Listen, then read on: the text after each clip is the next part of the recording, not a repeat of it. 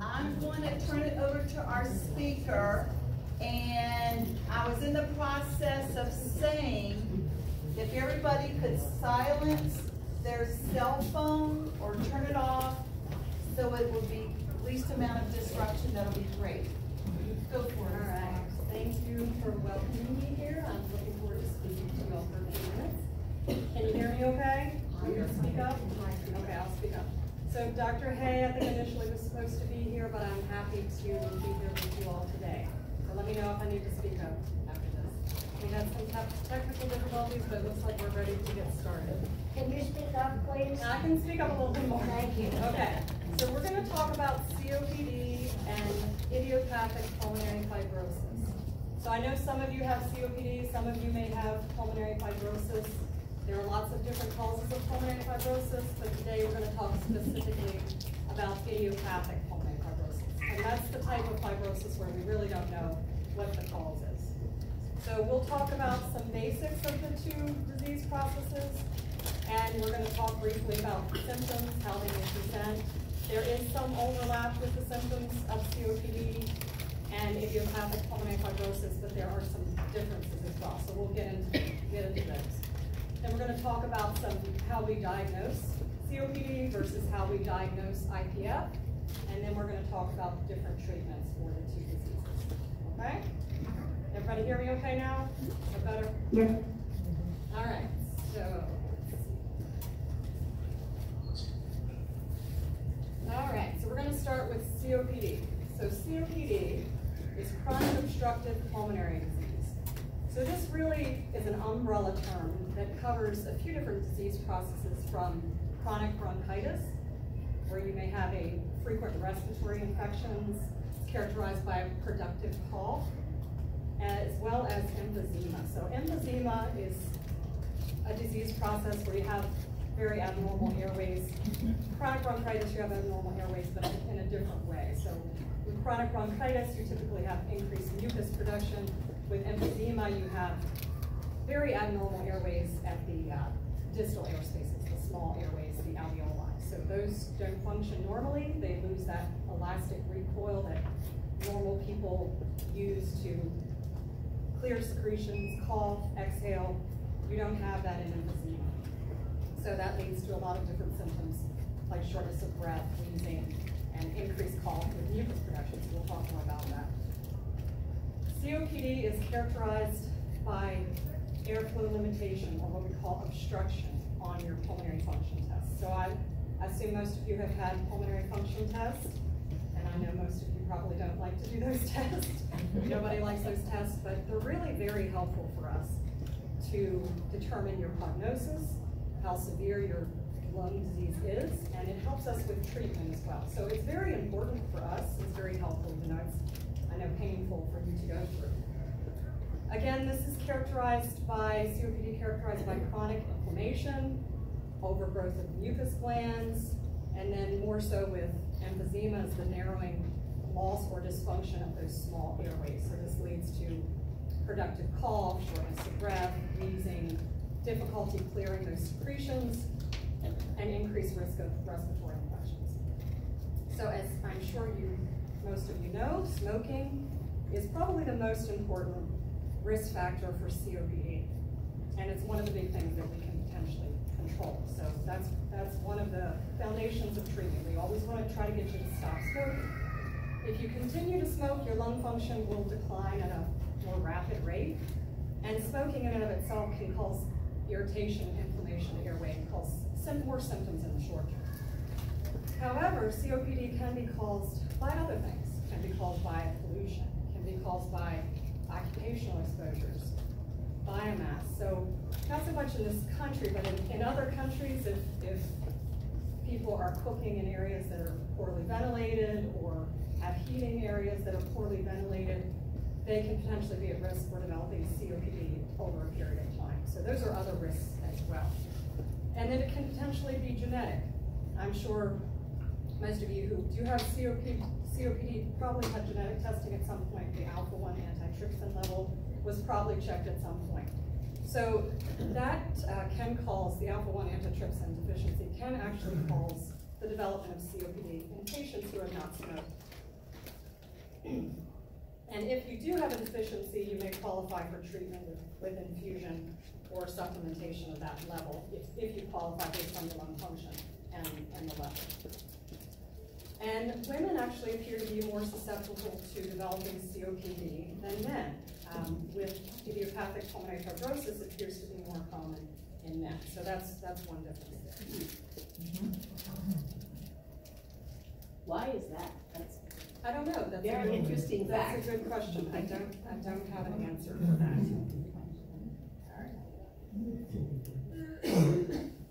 All right, so we're going to move to symptoms. So there can actually be a lot of overlap between the symptoms of COPD and idiopathic, or the presentation of COPD and idiopathic fibrosis, pulmonary fibrosis. One of the big, most important presenting symptoms is shortness of breath. So shortness of breath may present with significant physical activity that may progress over time to the point where you're short of breath with minimal exertion. You can even be short of breath at rest as the disease progresses. Another presenting symptom is often cough, as I'm sure you are aware who have COPD. The cough is typically productive. That's the classic presentation, and it's usually worse in the morning, but that's not always the case. Some people don't have a productive cough. Some people have a cough that's pretty significant throughout the day. But classically, it's a productive cough that's worse in the morning. You may have wheezing, chest tightness. This can also occur with idiopathic pulmonary fibrosis. A lot of patients will complain of decreased energy or lack of energy, and this typically tends to progress over the course of the disease process. So as the symptoms get worse, as the disease progresses, this symptom may get worse. You may have more fatigue throughout the day. That is also seen in idiopathic pulmonary fibrosis. So frequent respiratory infections, as I alluded to earlier, those airways aren't functioning normally, so that makes you more susceptible to getting infections. It's more difficult to clear secretions. So if someone presents to our office with shortness of breath and they tell us they have frequent bronchitis, several episodes a year, they're a smoker, all of those things, we would certainly think about COPD. Unintentional weight loss is another potential symptom.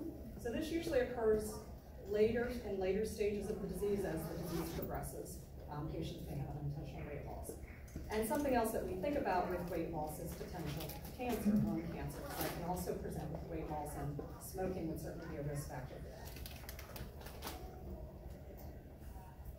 All right. So now we're going to move on to diagnosis. So as I already alluded to, we look at your symptoms. So shortness of breath, recurrent infections, repeated bronchitis, productive cough, all of those things. Risk factors. So as I mentioned before, the smoking, that's a big risk factor. So if we have a patient who comes in, they smoked a pack a day for 10 years or 20 years, and they're having shortness of breath, recurrent respiratory infections, then we would think about COPD. But we actually need more information to diagnose COPD. One of the parts of the diagnosis would be imaging. So chest X-ray, chest CT. So let's see if I can use this. I know you don't look at chest X-rays or CT scans regularly. I assume you don't. So I think it's helpful to actually see here the difference. So this is a normal chest X-ray. And then to the right here, we have an example of someone with COPD. So as you can see here, we have all these. So this is your left lung, this is your right lung, this is your heart border, and this is your diaphragm. So you have your nice crisp borders, rounded diaphragm. Here with COPD, you have this, what we call hyperinflation. So we see all these lung spaces, rib spaces, and then we see these flattening of the diaphragm. And that's characteristic, that's due to hyperinflation. It's difficult to completely exhale that air that you've inhaled. So here's shows you where the diaphragm is flattened, and then where a normal patient with normal lung function would typically have a diaphragm here, where the green lines are. This is a CT scan. I think this is very helpful to look at as well. So the CT scan, this is as if any of you have had a CT scan, this is as if you're flat on the CT scanner. This is your left lung, this is your right lung.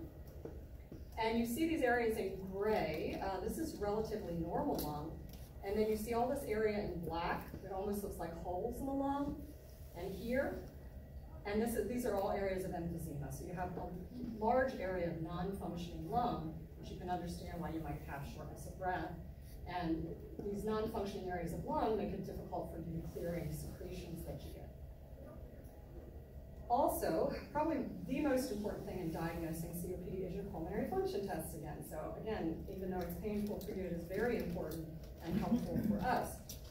So again, what we see is this obstructive pattern, and I know you don't look at what we call flow volume loop from your lung function test, but this is a normal patient with expiratory flow and inspiratory flow.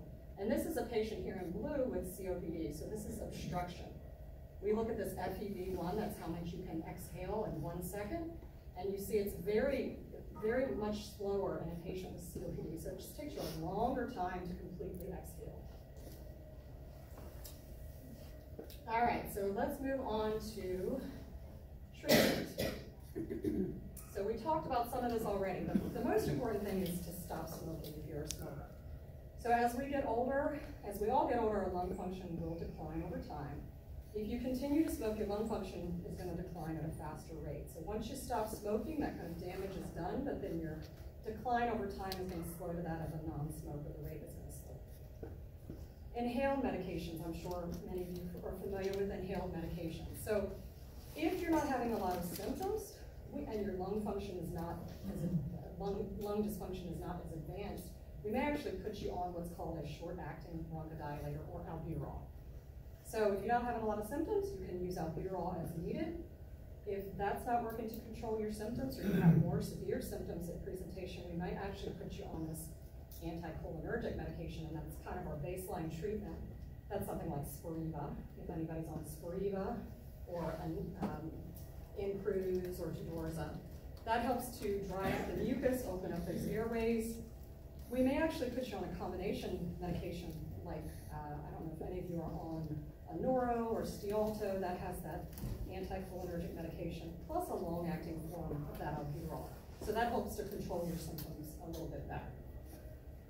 And if you're still not well controlled, or you present with more severe symptoms, we may actually put you on what's called a triple therapy inhaler, like Trelegy. I assume some of you may be on Trelegy, or Breztri. And that has the same medications in it, plus an inhaled steroid. So the triple therapy, or sometimes even the dual therapy medications, have been shown to potentially improve your lung function if you use it regularly, and potentially reduce the risk of your attacks. So these inhaled medications are kind of our cornerstone of treatment, and do oftentimes help symptoms and may potentially improve your lung function. If you're having frequent attacks, or if you're having at least 2 attacks a year, or 1 attack that requires hospitalization, we may actually put you on azithromycin, chronic azithromycin 3 times a week, and that's more for its anti-inflammatory effects rather than the antibiotic effects. Another medication is Daliresp, that's a daily medication. So those 2 medications have been shown to potentially reduce the frequency of your attacks. And as I'm sure if you've gotten bronchitis, you're aware that when you have an attack or an exacerbation that we call it, we put you on antibiotics and steroids. Occasionally we will put you on chronic prednisone. That's usually, we like to try to avoid that, as I'm sure you're aware. Chronic prednisone can have side effects, lots of side effects, so we like to usually avoid that, but sometimes we do use it in some patients, and it does tend to help symptoms.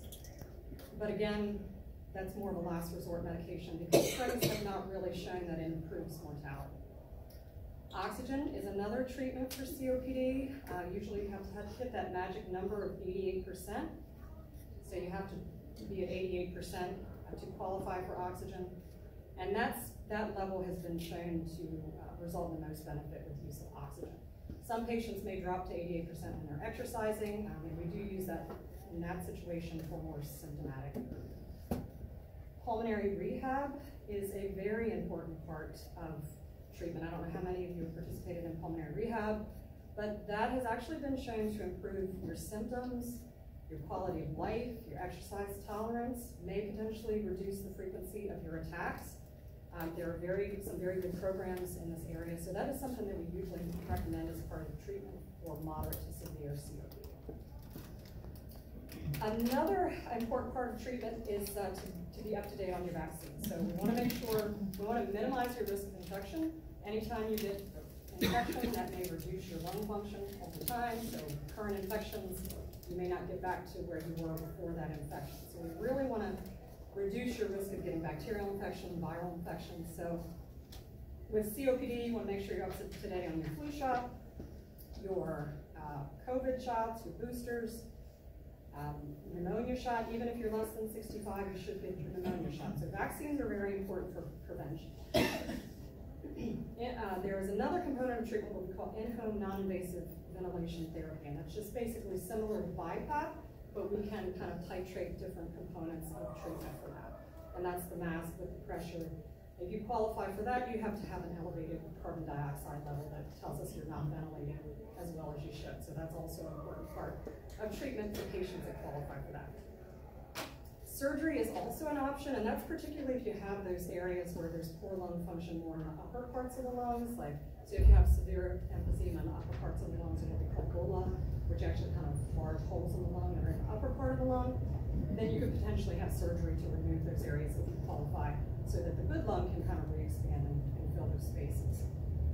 And something similar to that that is less invasive is endobronchial valves, and it's just a picture of this here. So we do this with a bronchoscope. This is more advanced procedure. They do this in VCU. So they actually put valves in the airway with a bronchoscope. They're one-way valves, and they actually cause the area that's past this point to collapse. So that non-functioning lung, that really emphysematous lung that's really not working for you, causes it to collapse. So no air will go into those airways, and however, it's one way, so air can come out or mucus can come out of those airways. And then lung transplantation is another option. So that requires certain qualifications as far as your lung function, age requirements, weight requirements, and then that comes with its own sort of issues with immunosuppression. Okay. All right, now we're going to move on to IPF.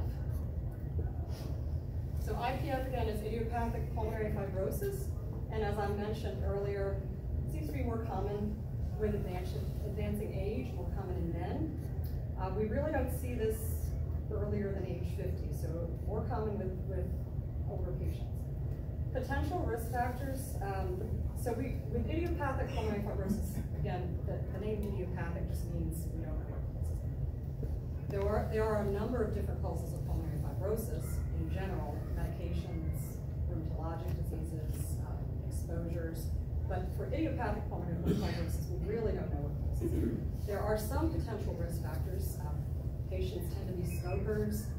Their potential exposure to stone, metal, wood dust, air pollutants, potentially acid reflux. So there's no clear association there, but potentially there is some component of acid reflux contributing to this presentation. So we do try to treat acid reflux pretty aggressively in these patients.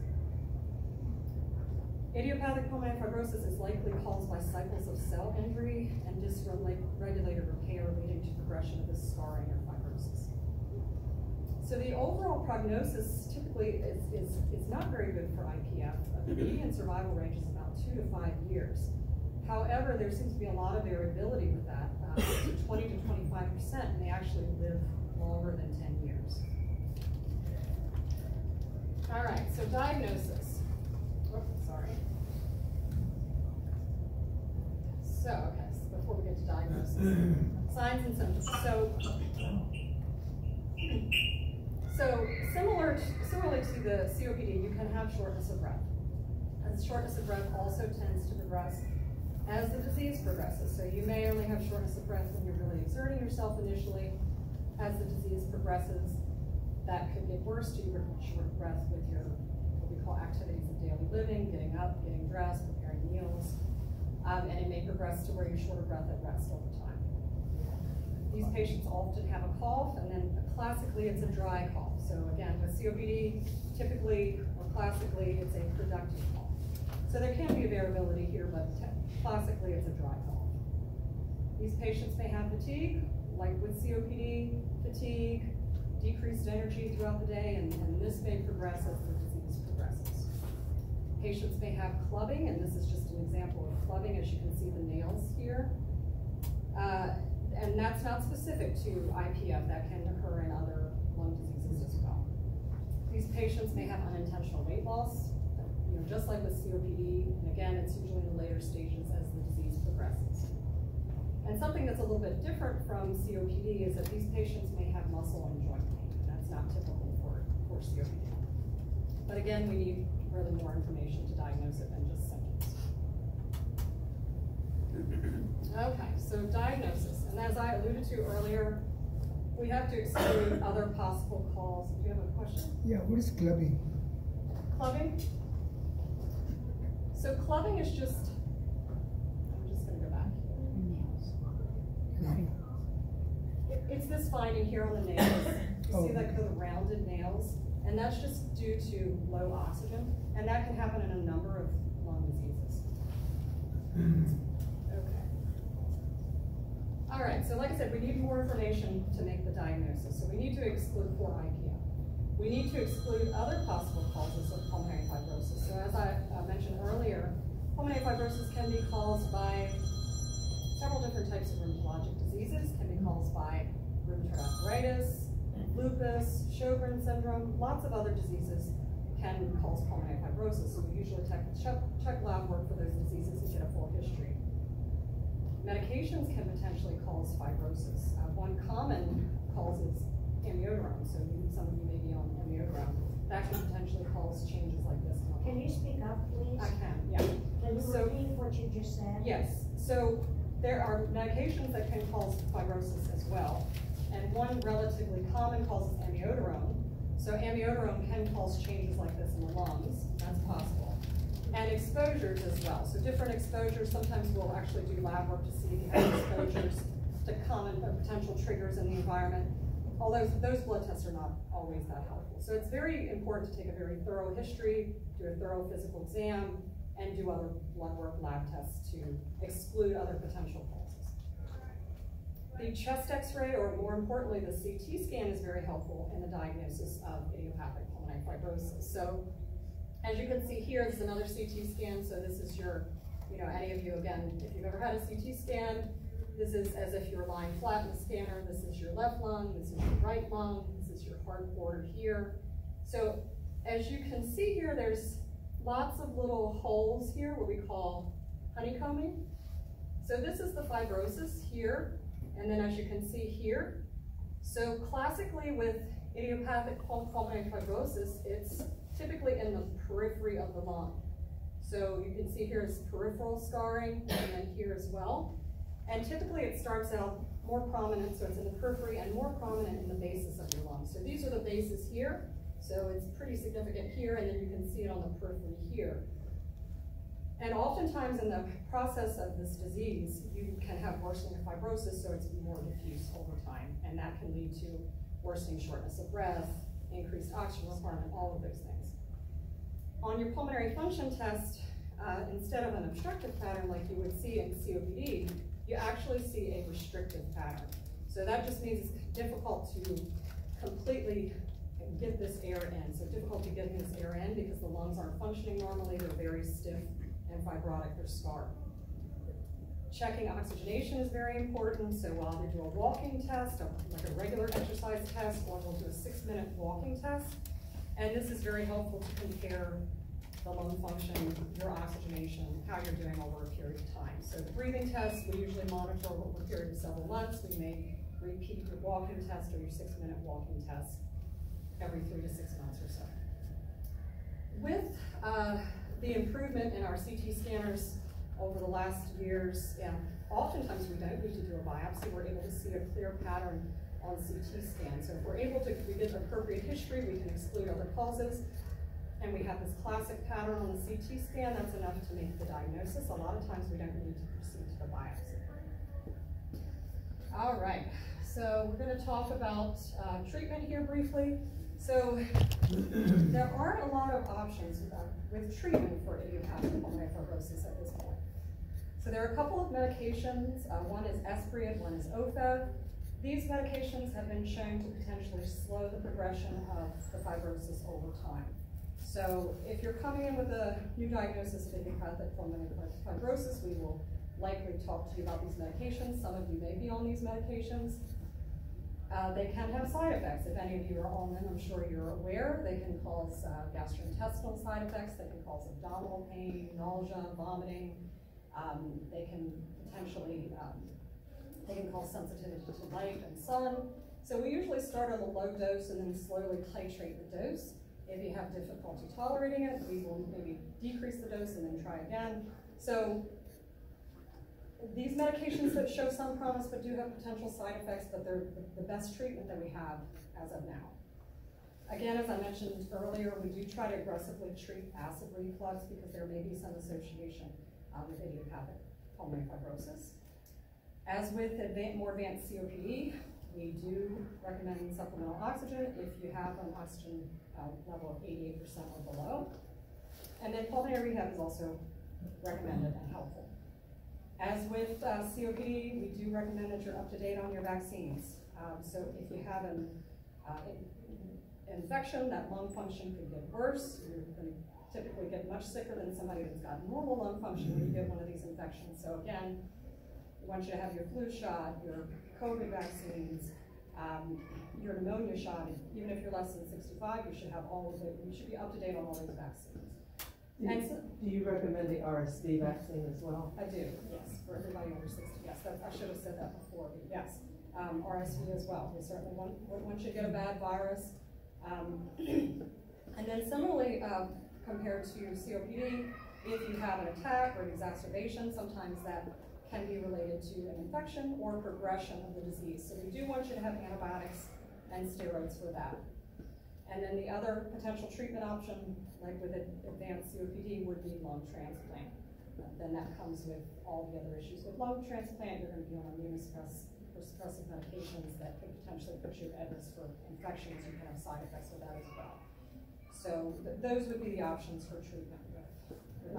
There's no inhalers that are effective, useful in IPF. Yeah, I mean, sometimes we do put patients on inhalers and nebulized medications, but they really haven't been shown to be effective. So that's all I have. Does anybody have any questions? On the inoculations, is there a problem getting all three of them in the same day? Could you repeat that question so that people we both can hear? So she asked about the vaccines. Is it okay to get all three in the same day? The recommendation is that you can get multiple vaccines in a day. I probably would wait and maybe do 2 at a time and then wait a couple weeks and do the other one, rather than doing all 3 at once in case you have some reaction. But it's probably safe. I would usually recommend doing 2 and then wait. Yes? Talk about the difference between the OFAD and Esbriet. I was on OFAD, and then they switched me over to Esbriet. And we can talk a little bit about how you determine which one is better and why would you change? They actually work pretty similarly. So we will typically, there's no, not a lot of studies that show one is significantly superior to the other. So it depends on, some may start with one, some may start with the other. If you have a lot of side effects with one, then we would try to switch to the other and see how you do with that. They said it had something to do with the telomeres, which I don't completely understand. And my understanding is they work pretty similar. Did you have a question? You mentioned the drug amiodarone in relation to the contraindication causing some of the symptoms, I believe, of COPD or this. So amiodarone can cause a lot of side effects in the lung. What is it used for, is what I wondered? Who would be taking that? Oh, amiodarone? Yeah. If you have heart dysfunction, so particularly like atrial fibrillation, a lot of people have atrial fibrillation, so you may be on a People on that should be careful of this, yeah. Well, yeah, I mean, and cardiologists are very aware of that, so they will usually check lung function, and oftentimes they don't like to have you on it a long time, so they may switch with something else. Would you talk a little bit about long COVID and COPD? So again, we don't have a lot of information on COVID because it's only been like 2 or 3 years. So from what we typically see is some patients may have some underlying lung disease like COPD or asthma. You might not have significant symptoms, but then you get COVID and those symptoms seem to worsen. And that's kind of the pattern that we see. Sometimes progression of your underlying lung disease, so you may need more treatment, you may need more aggressive treatment, and it can cause a lot of different issues. It can cause worsening coughing, wheezing, shortness of breath. It can cause potentially scarring in the lungs. So there are a lot of things that long COVID can cause, and typically we're more aggressive with our treatment of the underlying lung disease, and usually most patients respond to that. What studies in the area do you know of on long COVID and respiratory disease? I believe there are some studies at VCU. How would one find out about them? I can certainly look into it and get information back to this group if you'd like that. Thank you. I don't know who was next. Were you next? Okay. I was interested in what the exposure to wood, metal. I don't understand. I've never heard that before. Yeah, it's not. These are potential risks. We really don't know. We really don't know what causes COPD. So we need to not be exposed to anything. Because there's a lot of things I like mean, this. anything that You need to be in a bubble, it's really hard to. It's really hard We to need to go live in say. a tent. Any sort of exposure like that could potentially. We don't know. We just don't know.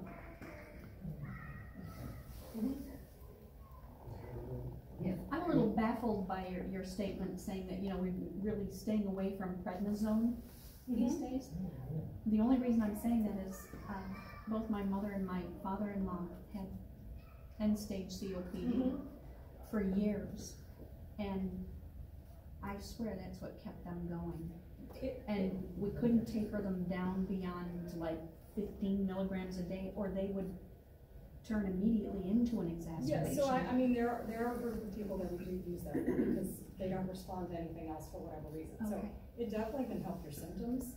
It definitely may improve your energy, but it just doesn't show a mortality benefit, and that's why we don't routinely recommend it. But yeah, there's certainly definitely a population that does benefit. No, I just thought maybe some breakthrough had happened over the past number of years and they stopped doing it. No, I mean, it's just, sometimes we just have to do prednisone. Yeah. I mean, as I'm sure you know, it can have side effects over time. Oh, sure. So I personally don't like to use it unless we don't have any other options. Okay. But like I said, we do have some patients, we've tried everything, they're still having a lot of symptoms, and yes, that would be a good patient we would put on a low dose of prednisone. Okay. Yes, so that's definitely. Thank you. You're down in Pulmonary Associates, and there are a lot of pulmonologists down there.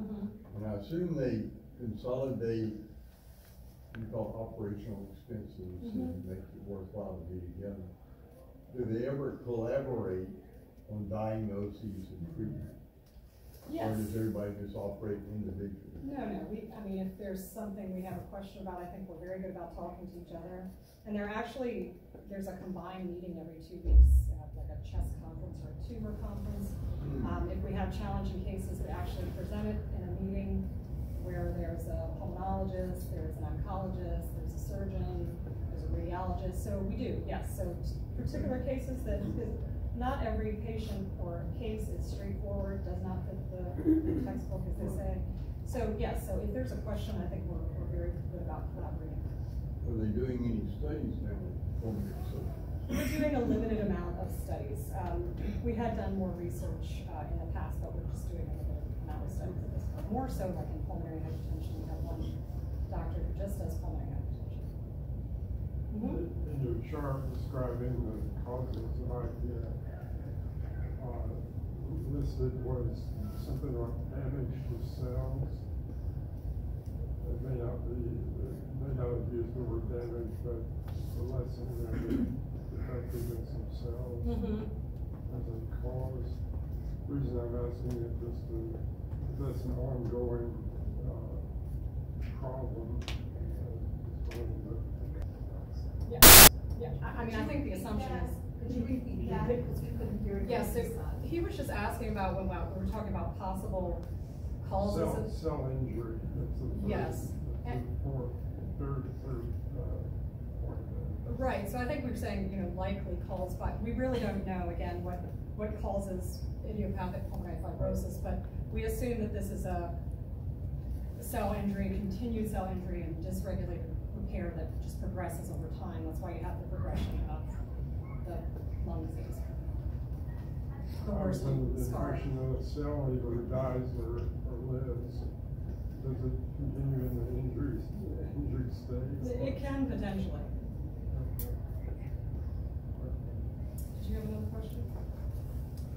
I have two questions.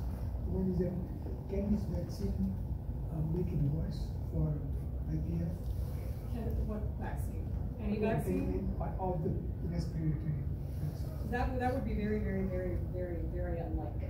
I think that the benefits would very strongly the benefits of you having protection against a bacterial infection or a viral infection would greatly, greatly outweigh any potential side effect. And second question is, can the pulmonary rehab help in any way? Yeah. Can pulmonary rehab help? Yes. In IPF? So I think as far as your symptoms go, I think it can help symptoms, it can help quality of life, it can potentially improve your exercise tolerance. As far as preventing progression, it's probably not going to do that, but I think it would help you feel better. Who offers pulmonary rehab in the area, and do you recommend any over others? So, I mean, I have not gone personally and participated in the rehab, just to be clear about that. I have gotten the best feedback from Chippenham Pulmonary Rehab Program. I have gotten a lot of good feedback. So I think that's probably the best program. Select Physical Therapy, I don't know if you've heard of that group. They have a number of different locations in the Richmond area. I work at the Boulders location and occasionally we'll go to the Colonial Heights location, so I know in that location, that's all we have down there, Select, and we get good feedback on that group. But probably the best, most glowing reports come from Chippenham. What is the natural progression of IPF? What's my future? You have IPF? I'm 109. So what we typically see is this progression of scarring. So kind of, and I don't know anything about your history, but classically it starts out that there's the scarring in the periphery and more worsened bases and slowly progresses to involve more of the lung. And again, the median survival, as I have up here, is about 2 to 5 years. So that sounds pretty grim. But there's a lot of variability, as I've mentioned. Up to a quarter of patients may survive greater than 10 years. But typically, or I should say, classically, it's progression over time, worsening shortness of breath, increased oxygen requirement, worsening cough, those sorts of things. I have had patients who progress quickly. I've had patients who've been stable for years and haven't had any progression of symptoms or progression on CT scan or anything. But what am I going to be experiencing during this? As it gets worse? Well, like I said, as that fibrosis, as the scarring gets worse and involves more of your lung, then your shortness of breath is just going to get progressively worse. The cough may get worse. It may become initially dry and may become more productive. Your oxygen requirement will go up. The oxygenation will likely get worse as the scarring gets worse. But again, there's variability with that. Sometimes it happens in a few years. Sometimes it takes years, over 10 years. Depends on the person. I'm just curious. I knew the founder of this group, Russell Glover, and he had idiopathic pulmonary fibrosis. He had to go to Inova Hospital in Northern Virginia for his transplant. Do they do them here in Richmond now? No.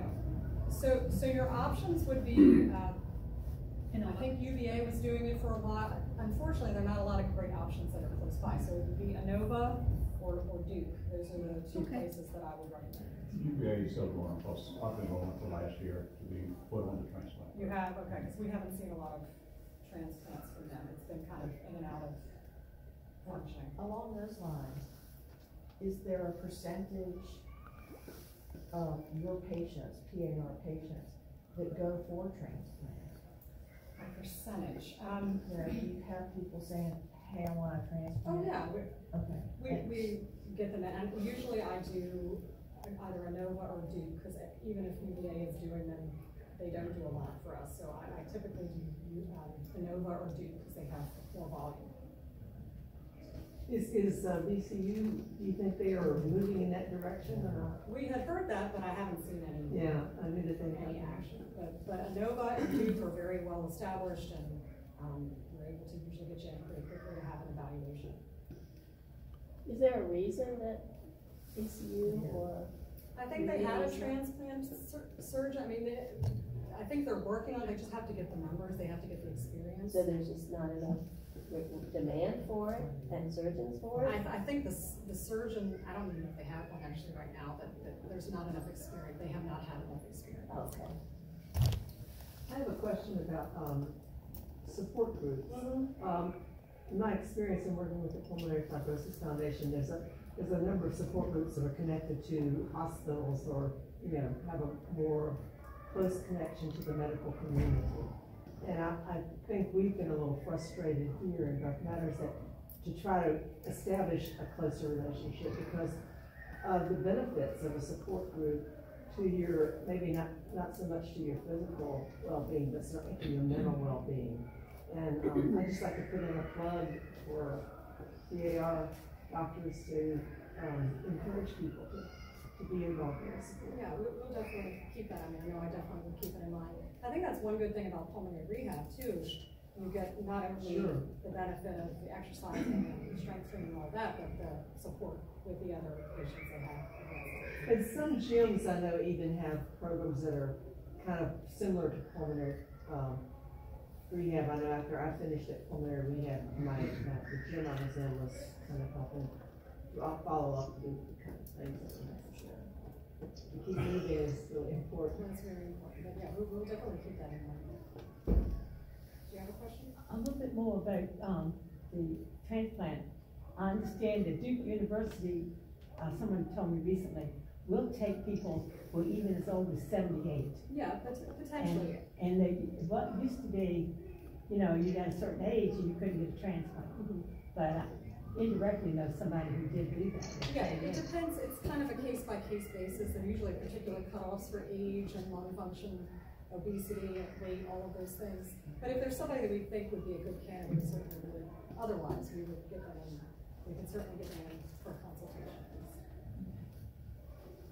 My age is showing. I used to work as a social worker on a lung transplant program at VA. Oh, okay. Connected with MCD, but they were doing some kind of surgical procedure that I never hear about because I'm not working anymore. But it wasn't a transplant. It was just like an elevator that they used before a heart transplant. They had this thing for lungs that they did, and I can't think of the name of the surgery. You know what I'm talking about? Was it similar to that lung volume reduction surgery that we like kind of remove the bad lung? It probably depends on what's wrong with your lung disability or cancer. Because they've been doing that for a while.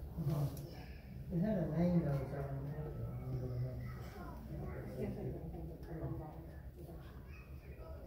Anybody have any other questions? What would qualify for the transplant?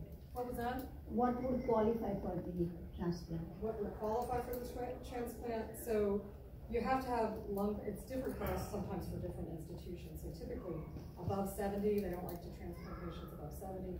You have to have a particular lung function, so that value, that FEV1 value, we look at that, or the FVC value if it's pulmonary fibrosis. You can't be smoking, so you have to stop smoking for several months. A lot of programs want you to have a good support system because that's going to be very important over the course of the transplant and afterwards.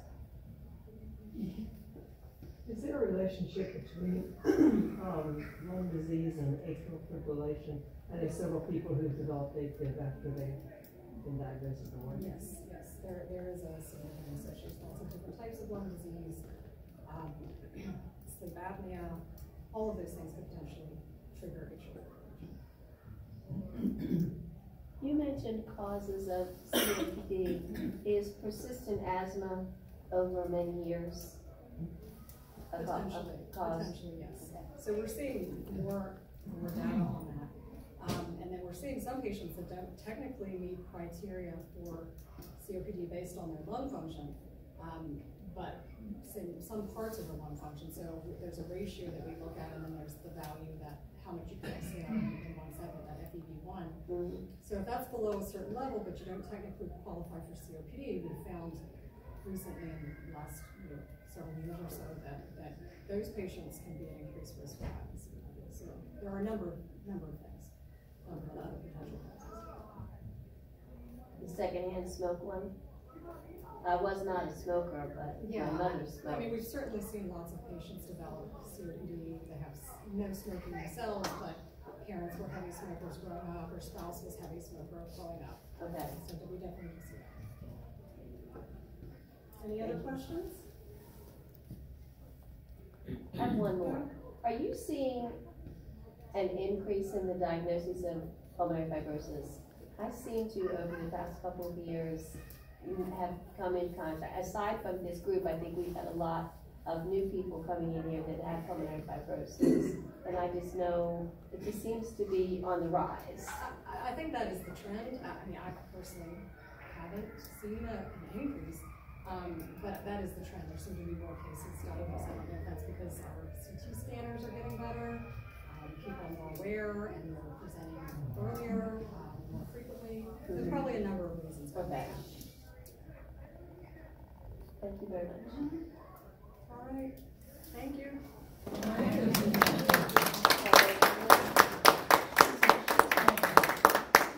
She got me through a terrible patch that I had. So I compliment you and I thank you. Thank you very much. I've got a quick question. Is there any way that we could help you promote us? I will make it more aware, because I actually, to be honest with you, wasn't that aware of this group, and I have been thinking about support groups for my patients. So I will definitely make my group more aware of this. And if we can help you, I mean, if we can provide anything for you, we would gladly do that. Okay. Yeah, if you have, can you send me like a... Got them right here. I know. Like this or like an informational email, and I'll forward that to my... An informational email that you could forward to people. Forward that would to work. Okay.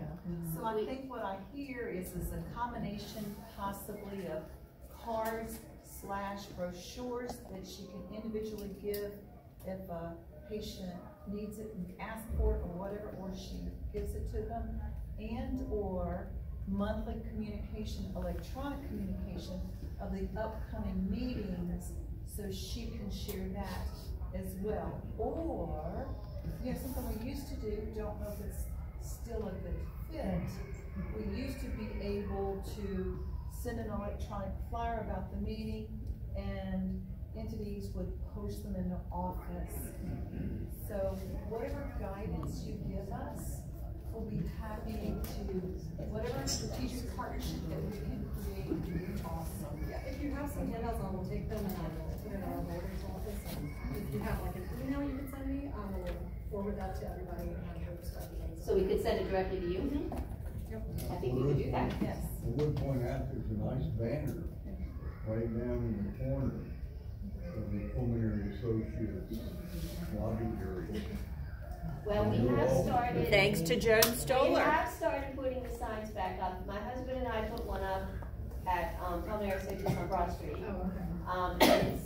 it's up there. It's still there because I went to get my shot last week, and it was still in the same spot where we left it. And it's positioned right when the patients come out of seeing the physicians. It's out there. And then Eileen put one up in the Boulders office. Okay, gotcha. Very nice. So that's one thing that we're doing. But we also have business cards, and I was going to ask if the office, is there anywhere we could put them that people could take them as well? Because that has phone number, I think, and email on it. Yeah. Correct? So, we have new business cards printed with up-to-date information on it. So that was something that doctors could easily hand one of these to a patient, because you have the people that we need to get here. That would be great. I know I talked to my doctor the last time. I go to Dr. Jury at Cross Street. I talked to her about it when I was there, and the office manager, and she was the one that let us put the sign back up. But she can only do that office, and I think Eileen spoke with the one at Boulders, and she gave her permission to put the sign back up at Boulders. So I will definitely, if you send me an email, I'll give you some of these. Yeah, I will. Thank you so much. I appreciate it. Thank you so much for your time. Thank you. Your time is very precious, not only to the people that you individually help, but as an educator to the public. Thank you for your time to share with us. We appreciate you.